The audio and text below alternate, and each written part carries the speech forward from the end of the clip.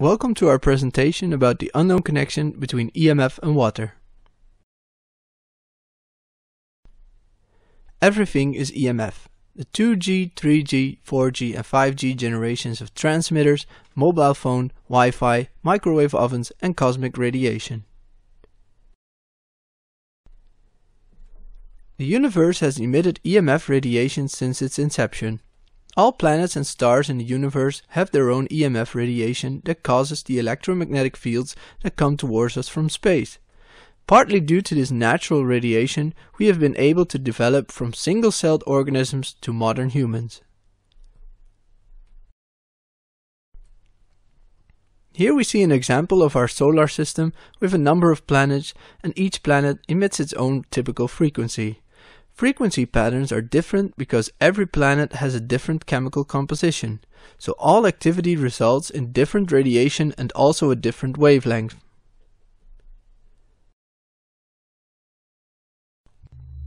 In addition to all planets, the Sun and all other stars have their own frequency. NASA has managed to reduce these frequencies to an audible level for us.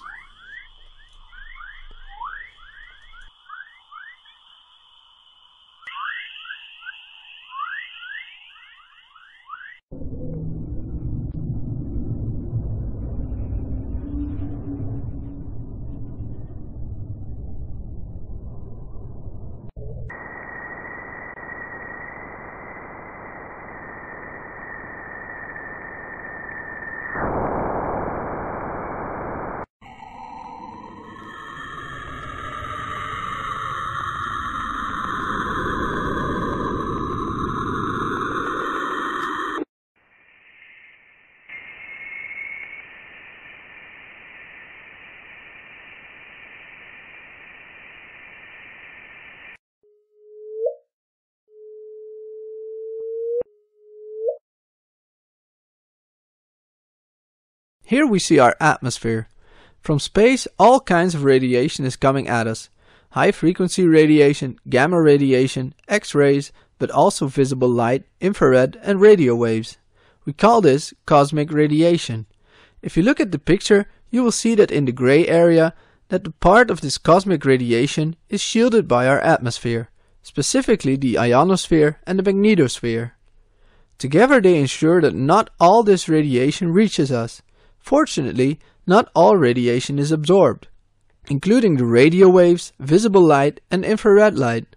Without it, the sun's heat would not be able to penetrate to Earth. This has ensured that life has arisen on Earth. Here we see that the majority of the artificial radiation uses the area where the radiation is not absorbed.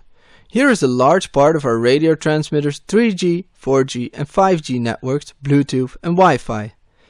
These transmission methods are, from a technically necessary point of view, placed in these non-absorbent areas, but they are also in an unhealthy area for our bodies.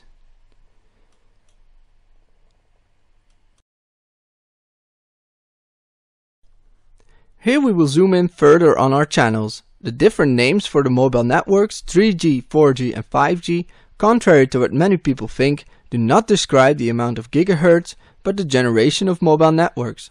If we look at these generations of mobile networks, we see that the different frequencies are used for each generation. What is striking about the 5G network is that it uses the 26 GHz frequency that falls in the part that is absorbed by the atmosphere. But the range of these channels also interferes with trees, buildings and other objects, which means that so many transmitters have to be placed. This also means that the transmitters must be more powerful to compensate for absorption and interference.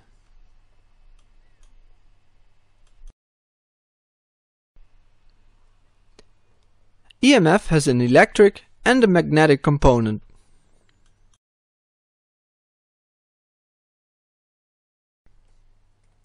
Here we see an electric wave. This electric wave is generated when electrons move.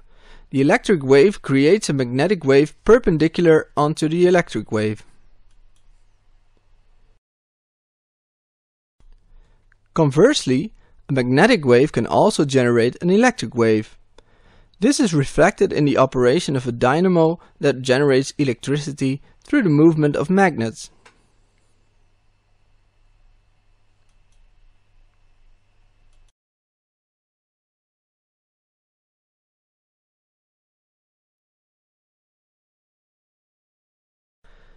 Here we see a so-called carrier wave in red. This is a constant frequency over which another frequency can transport the information. This is how sound is transported over radio waves. There are two methods: AM, which stands for amplitude modulation, the green wave, and FM, frequency modulation, the purple wave. You need a carrier or a carrier wave to get a signal at a receiver. Is EMF harmful? The thermic and non-thermic effects.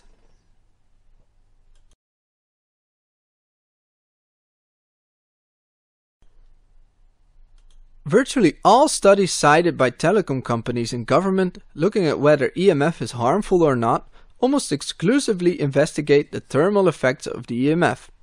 The ICNIRP, International Commission of Non-Ionizing Radiation Protection, has drawn up standards for this. For the inner body temperature, the standard is based on the natural fluctuation in body temperature. The standard for type 1 tissue, which includes the limbs, has been set at an increase of maximum of 5 degrees Celsius. In type 2 tissue, which includes the head and abdomen, the natural temperature is somewhat higher and the standard has therefore been set at an increase of a maximum of 2 degrees Celsius. In determining these standards, only the thermal effects of EMF radiation are considered, and other negative effects of this radiation are ignored.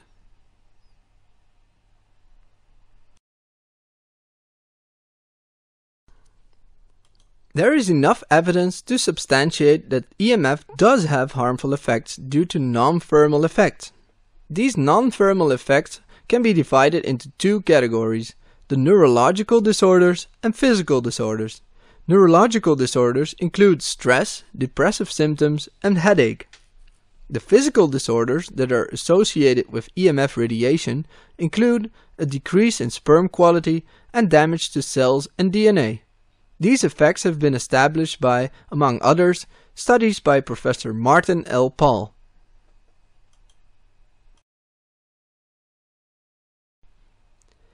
It has been established by various researchers that EMF radiation causes non-thermal harmful effects. Among other things, Professor Paul has conducted literature research in which 23 scientific studies have been compared.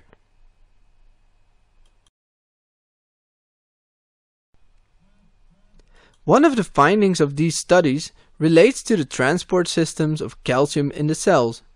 These transport systems in the cells are sensitive to magnetic fields. If the amount of radiation is too high, too much calcium is transported into the cells. This with serious consequences such as DNA damage.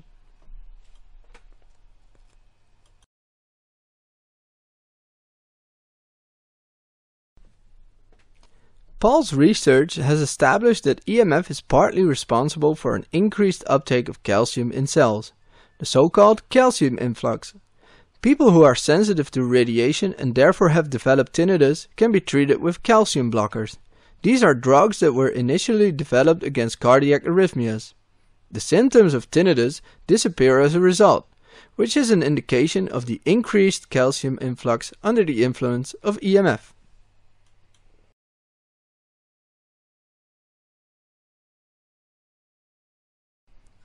There are now more than 200 scientists from more than 40 different countries who have expressed concerns about the effects of EMF radiation and in particular the use of 5G transmitters.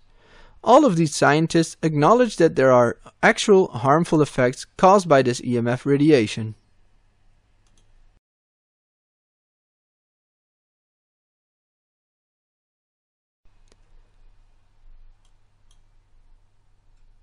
More than 200 experiments, mainly conducted with cancer cells and tested with more than 300 different frequencies, have shown that there are harmonic, shown here in green, and disharmonic frequencies in red. Harmonic means that it is supportive, and disharmonic that there is a disruptive effect.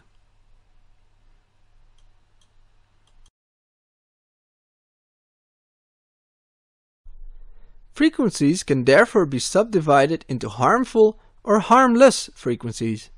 This is also called harmonic, shown as green bars, or disharmonic, shown as red bars. Water has special properties.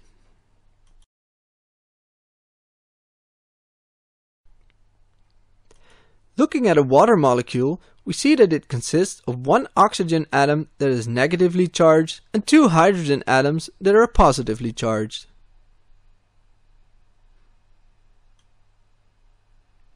Together, these atoms provide a neutral water molecule.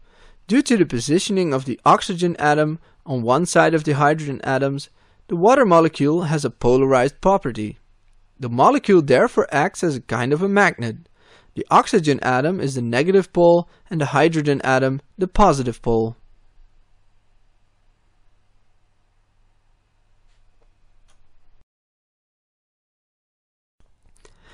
Water can build structures due to this polarized property. The most stable and important structure that it can build is the hexagonal structure that resembles a honeycomb in a bee's nest. This structure is the most stable form in which water wants to organize itself because it is the most energy efficient structure to maintain.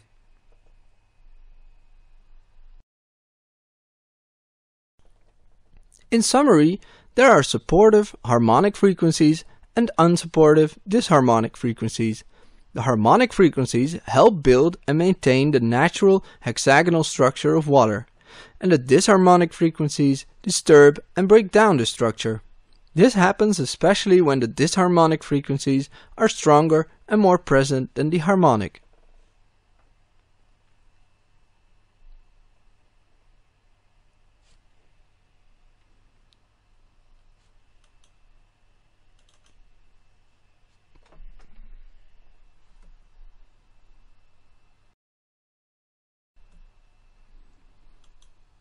Water molecules are in fact small magnets with a north and south pole.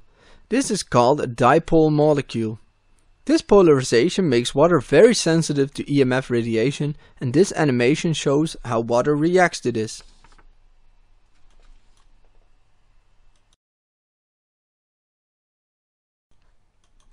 Molecules do not consist of tight, fixed connections between the atoms, but are mobile and flexible. These movements can be either symmetrical or asymmetrical. Rotating movements between the different atoms are also possible. These movements are in fact vibrations within the molecule. These vibrations can be generated and amplified by EMF.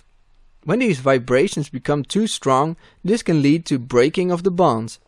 These vibrations are also cause a tension field, which improves the insulating effect of the water. Every molecular structure, cell and tissue has a so-called eigenresonance. This is a frequency at which the structure or tissue resonates. Any part that cannot vibrate with this resonance is removed from that system. Water has a liquid ice structure.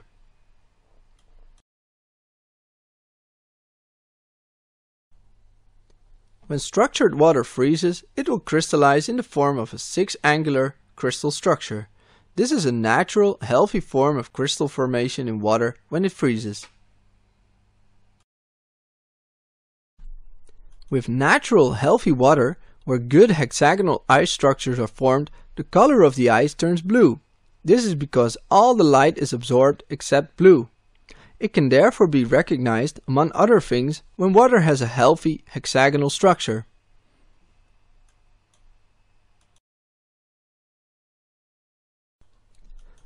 The phenomenon of a prism, in which white light is refracted in the colors of the rainbow, is well known. What happens in the prism is that light is refracted depending on the wavelength of the colors that make it up. This happens because the light moves through a different medium and each color has a different refractive index. A crystal is simply a structure where positive and negative poles are attracted to each other and take on a fixed form. Due to this property, crystals can take various forms. A cube form of table salt is given here as an example. Typically, rainbow colors are generated by birefringent crystals such as quartz, with ordered arrangement of atoms.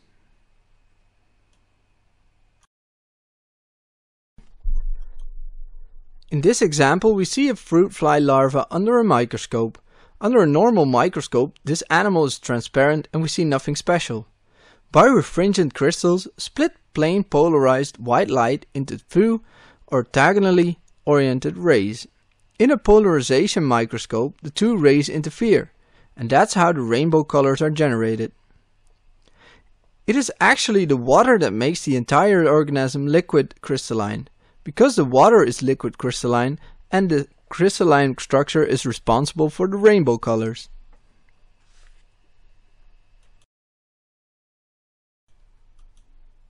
Here we see several transparent animals, including water fleas and other insect larvae. As can be seen, the different body parts color by hexagonal water structures under a polarization microscope. This indicates that these water structures are ubiquitous in nature.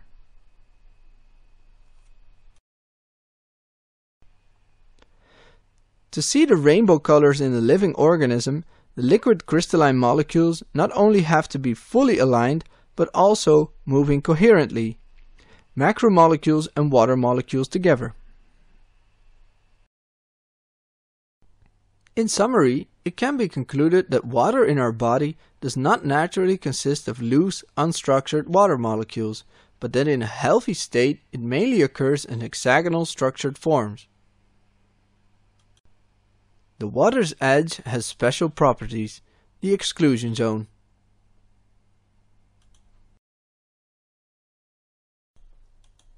Most people don't wonder how clouds actually arise.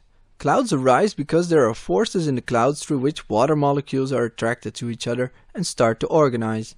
This then forms clusters that together form a cloud. Pollack calls this state the fourth phase of water. In this, the amount of vibration is just high enough to be almost like gas, but low enough to still be able to cluster and be attracted to each other so that clouds can form.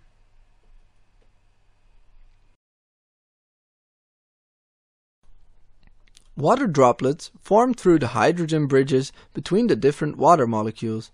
This mutual attraction ensures the clustering of water in a drop.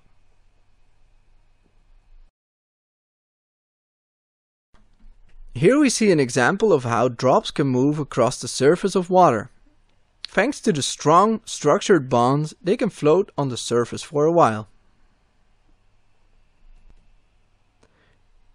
Here we see an example of how strong the bonding of water due to the surface tension can be. This strong bond and the speed at which the lizard moves itself allows it to move over water. Without any connecting structure of the water molecules, this phenomenon would be impossible. In addition to the so-called surface tension, water can even form bridges over a distance of up to 4 centimeters. This can be caused by sending an electric charge through the water, which structures the water molecules.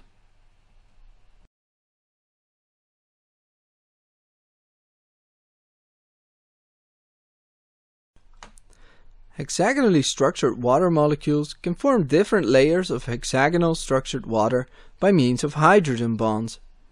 A mutual shift ensures cohesion of the various layers of hexagonal water structure.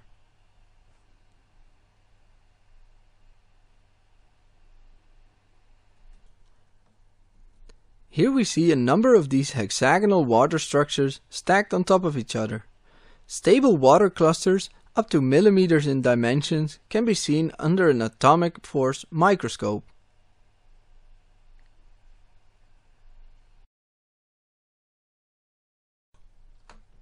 Hexagonally structured water has a negative charge.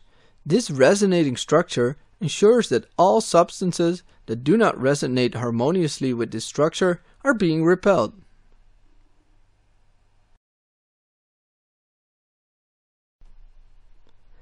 E. Del Giudice has found that the hexagonal structures vibrate and resonate with each other.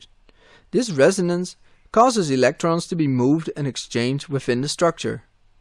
This makes this network not only a receiver of EMF radiation, but also a transmitter of EMF radiation.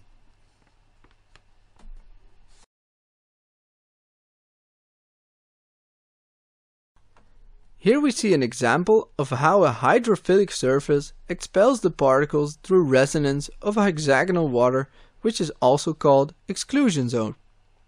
This is called exclusion zone because it excludes all non-resonating particles. E. Del Giudice states, "It is known that coherent water expels all the molecules and other particles unable to resonate with it."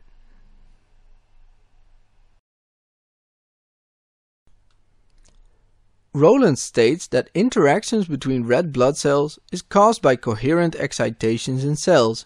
The attraction in red blood cells, among others, is caused by very specific EMF frequencies. When the water structure is no longer healthy due to EMF radiation, we see that the red blood cells stick together. We call this the money roll formation.